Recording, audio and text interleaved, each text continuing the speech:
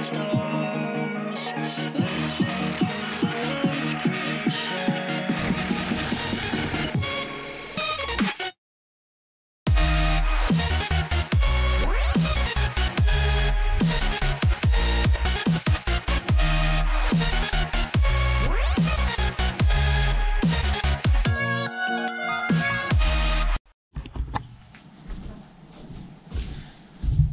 morning, everyone. We're back finally after all of this COVID and winter, so cold here, like I couldn't take it. Anyway, we're back finally. Hey, we're gonna be working on the Panda, but today I want to actually bring to you one of my new projects. I really think you guys will be interested in this, and yeah, without further ado, let's get to it. What I want to build, actually, and more than build, is I'll reveal to you guys what I want to do, what I plan on doing. You guys let me know what you think. Alright, so the plan here is, I've seen a lot of YouTube channels that have a tutorial on how to build crosscarts, all various different vehicles, and so, and I always see them, like, kudos to them, you know. It's really not easy to make a full tutorial on how to make a crosscart. There are so many variables that you need to consider, especially in the suspension. It becomes really complicated to figure out where everything needs to be in relation to each other to get the right characteristics in your suspension. So crosscart's made to go off-road. What I want to build is something that will be very capable off-road, but will be able to we will be able to lower it and stiffen the suspension and be able to just take it on-road and make it. I want to, here's the thing, in suspension there is no optimal, there is always a compromise, especially if you're trying to if your goal is to try and have the best world, the best possible, you know, characteristics on pavement and off-road. So with that into consideration, I came up with this design, which I think is going to be way simpler than a lot of other builds that are on YouTube nowadays, because I always see them making jigs and you know, trying to measure things up properly, and with this design we're gonna take all of that out of the equation. So I'll just show you. It's gonna be way simpler to explain. We're gonna be viewing the design from the side and then from top down. So I'm just gonna go ahead and design that. So we're gonna have our lower frame rails are just going to be a straight pipe that goes from the very front of the engine to the very back. That's going to be basically our structural support. I've designed this to be, we're going to be using millimeters because we live in Europe and metric system. I'll probably put a little square at the bottom saying the measurements in inches. So I've designed this to use a 38 mil diameter pipe with a 3 mil thickness that goes across the whole section of the car from front to back. The genius of this comes in these plates here. There's going to be 2 plates, actually 4 plates.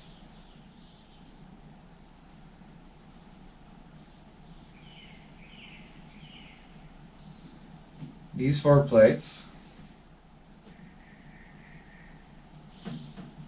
are going to be our end plate, well, front plate and back plate, and this is going to be where the suspension hooks up to.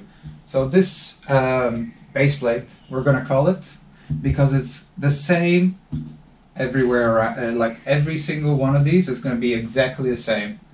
So it's going to be making it so simple that anybody with a grinder and a welder will be able to build this without a problem, and it takes out of the equation all of the calculations that you have to do to get the suspension to work the way that you want it, because I've actually designed this on the computer, and I'm going to take you on that on the computer later. I'll show you how everything works and what we're actually, excuse me, what I'm actually planning, because there's actually so much to explain in this suspension only. You know, anti-squat, anti-dive, anti-roll, you know, our caster angles, camber angles. So this video is probably going to be done in more than one part. So today's going to be just the introduction. Then maybe we'll section, you know, the suspension, the gearbox side, the engine side, and all that sort of stuff. So today, well, I'll just introduce it to you. Stop yammering. So we got our 4 base plates. They all look the same, so I'm going to just draw what they look from the front. So this looks something like,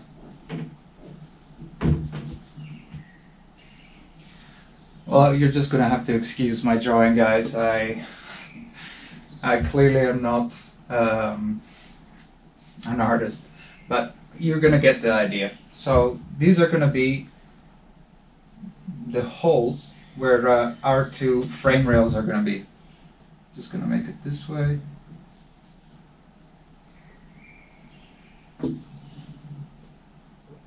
So that these 2 frame rails here are going to fit right inside here and here. That's going to basically square up as you fit the pipe inside of the base plate. It'll square it up. The only thing you need to be careful of, you know, is that it's 90 degrees between the pipe and the face of the plate. And once that's achieved, everything will square up by itself. The cool thing about this base plate is that it incorporates a whole set of holes here where the suspension is going to bolt onto. So the reason why I put all of these holes is so that you can have the adjustability of putting this arm anywhere, so that you can get more more anti-squat, more anti-roll characteristics if you decide so. You can chase optimal or 0 bump steer by changing the distance between these 2 A-arms. You can change how much camber gain you achieve by lifting or lowering the car, which will come in handy when we want to go from off-road mode to on-road mode. So when we lower it, we just move these a little bit further down, and it'll let us achieve that lower ride height without without giving us bump steer, which is something that I really wanted to incorporate in this design, so that you could chase that perfect balance between your bump steer and your suspension height. So because of that, this is basically going to be the most adjustable suspension, at least I've ever seen, on a Crosskart, because it'll allow you, you know, to put it basically anywhere on this. You know, maybe we're not going to need these holes here, but it's going to be nice, you know, it doesn't cost us anything to, you know, just get them laser cut. Other thing is that I'm trying to make this as simple as possible, so that anyone can go and take my design, modify it the way they want. Say that you want, you know, 2-inch tubing instead of 38mm like I have in my design. That's easy to do. You just go into the only thing you need to change is that diameter right there. Moving on, here and here is where our second set of rails are going to be fitted to and welded. So they're going to be here.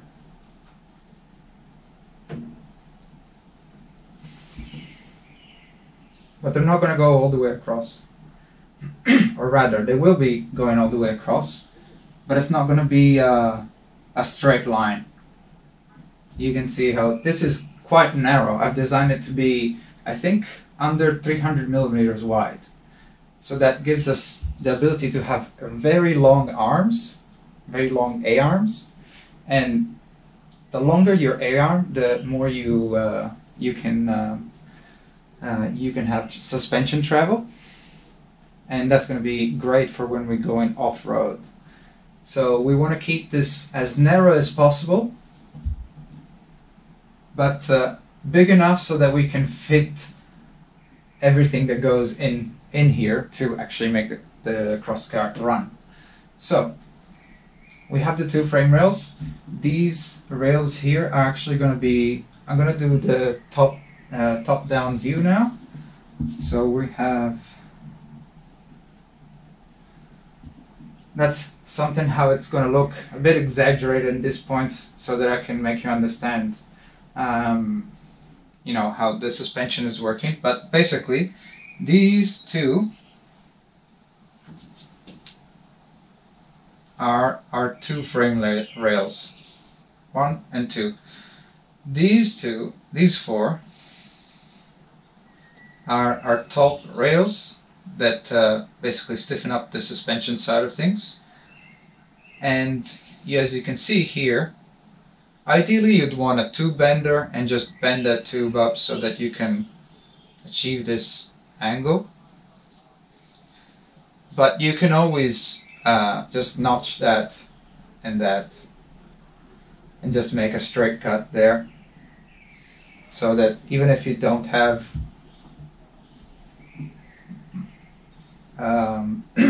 excuse me, even if you don't have a tube bender, you can still achieve this really simple, you know. Everything is straight except for these three that you'll need to notch. And these that you see width-wise are going to be our second set of plates. It's going to be the base of where the driver and passenger are going to be seated. So yeah, I'm designing this so it's going to be two-seater. I just think two-seaters are way more fun, you know, like what's the point of not being able to scare your friends if you have a Crosskart? So I think with that we've explained that the simplicity of this this setup. You know, basically all you need is you know, two long thick pipes and I don't know, maybe 3 or 4 meters of thinner tubing. You just arrange it in there, make sure that the base plate and the two bottom rails are squared 90 degrees, and you're golden. You're not going to need any jig. You're not going to need like a flat welding table. As long as those two criteria are met, that should just go together really easy. There actually are a few other plates that you're gonna need. There's a plate that goes, actually two, one on this side, one on the other side, so one here and one here, then one here, one here, one here, one here, one here, one here. But these actually weld in from the side, so you don't have to worry about fitting everything together and then welding it. You can just weld this frame up like that and then weld these side support. Basically, it's just so that the A-arm can go and bolt in between here. You know, so the A-arm will come out like this. The bottom A-arm a little bit bigger, and then connected there at the knuckle.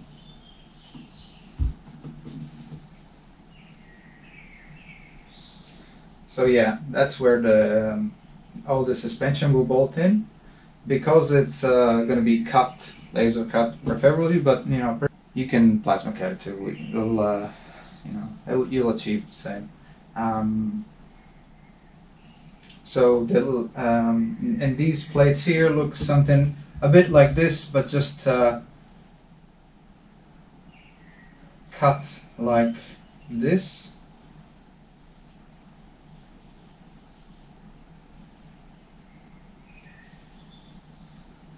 So this section here.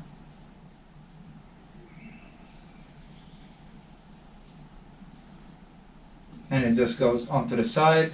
You bolt in your heim joint, 1, 2, and then you weld across this section here and this section here, and you got yourself all the mounting points for the suspension of the frame figured out and done. You don't have to calculate anything. That's already been done in my my design, and yeah, it's I think it's going to make it so much simpler to actually build this thing, because the only thing you need is actually go to a fabrication shop or metal shop or anything that has a laser cutter. You go there, you give them 3 plates to cut. It's 4 plates of the base plate, then it's 8 of these smaller ones, and 2, which is these ones, which look something like this.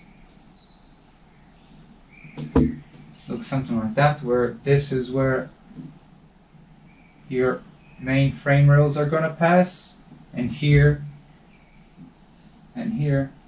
is where your these rails are gonna pass right here. So that it gives you a reference point of where the rails are supposed to be, so that you can get everything nice and centered. You're not going to have a corner coming out further this way or further in, because you need to go through this point, which is fixed in space by this plate. So as I said, 2 of these plates, 4 of these plates, and 8 of these plates. Some piping, and you got yourself a frame. The cool thing is that you can make this frame as long or as short as you want, depending on how you want to arrange your system. It'll allow you to do anything you want. If you want to have an open an open Crosskart without the hoop on top, you can do that, no worries. You want to have it rear wheel drive with a rear mounted engine, you can do that. You want to do 4-wheel drive, because I've designed this so that you can actually put these apart as much as you want. We'll give you the space to put a differential either on the back or on the front. You want to do front engine design, you can do that. Just extend the frame as much as you need so that you can fit the engine and your feet, and you're golden. So what I want to do is going to be 4-wheel drive front engine design. We're going to be using something like a motorcycle engine. Something I'm not really looking for a 4-cylinder Japanese bike, because it's not really perfect for off-roading. The engine revs 15,000 RPM, and we're gonna need a little bit more torque down low, to actually be 4-wheel driving. But it's gonna be nice to have that top end when we're on road.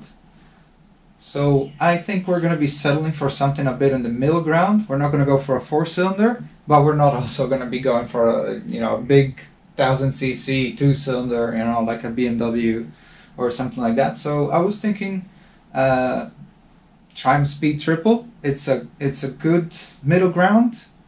It still has a lot of top end, but you have that middle, grunty. You just have those bigger cylinders that will give you more torque down low. So that's what probably we're going to be looking for. Would be nice to have also something like a Honda ST 1300 engine. I think that would look awesome, as in because that is a V4 longitudinally mounted in the bike, and it has a drive shaft, not a chain driven bike. So that would look awesome, having two a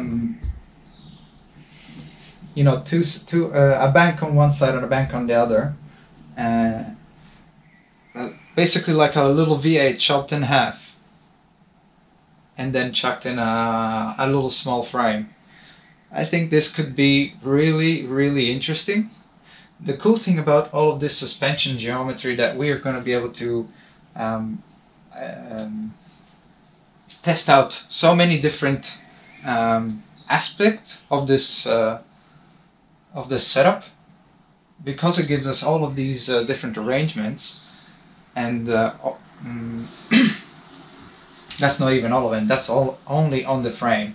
We're gonna have a ladder setup on the top of the A-arm with a lot of holes, so that we can put the shock, or actually the push rod, because I want to do I want to do cantilever suspension, because that's going to be able to give us the right height adjustment that we want without going to affect our preload and our spring stiffness. And the cantilever suspension is going to allow us also to stiffen and soften the suspension without changing the ride height, which is going to be critical in this situation where we want to have the best of both worlds. So yeah, to sum it up, really simple design on the frame, 4-wheel drive, 2 differentials, bike engine in the middle, cantilever suspension for full adjustability, and I was thinking of putting Suzuki Satana or Suzuki SJ. There are a lot of other ways to call them, but they're just a small 4-wheel drive, and you can probably get the transfer box out of them really cheap. The cool thing is that they have a flange already mounted on the input of the transfer box, so it would be really, really easy to put a chain, sorry, not a chain, a sprocket on that going to the engine without having to deal with drive shafts and, you know, balancing the drive shaft and everything. Just make it really simple, chain driven to the transfer box, and from the transfer box to drive shaft going to both differentials, one in the front, one in the back. So with the transfer box we'll have selectability. We're gonna have 2 high, 4 high, and 4 low. The Suzuki Satana transfer box has a reduction gear of 2.1 or of 2.6. I don't remember correctly right now, but it's not a lot for a transfer box. Usually you'd go, the transfer box will reduce the gearing to, you know, something around 4 or 3-1, but we're gonna stick with the 2-1. It's gonna be a real light Crosskart, and I think that that's gonna be plenty for what we want to do. Cool thing, we're gonna have, as I said, 2-wheel drive to the rear. That's going to allow us to do some drifting. So yeah, the suspension comes really into play when we want to go drifting, because, you know, there's a lot to play with. I'm not going to go into depth about all the caster angles and camber angle and kingpin inclination. You know, there's a lot that went into designing this. I really hope you enjoy, you know, and you would enjoy watching me build this. I'm so keen in building it. I just need some support from you guys. At the moment, you know, like, I have so many projects that it's so complicated. Your support is so greatly appreciated. Even just liking, commenting, subscribing, it changes so much for a little channel like mine. I really hope you enjoyed it. I spent a lot of time on this. I would love to hear your guys' criticism. If you didn't like it, please tell me why. I'm open to new ideas. If there's any way that we can make this even better and even simpler, I will put up the plans for this on my Patreon page. So if you want to see all the development that went behind this, and check out all the designs and everything, you can do that on my Patreon. For the moment, once I've tested everything out, and I'm sure that this is going to be a valuable, a valid product, and not that it's just going to fail at the first corner. I'm actually going to be making this public, completely free. I'm just going to put the design out there because I love seeing people design and come up with different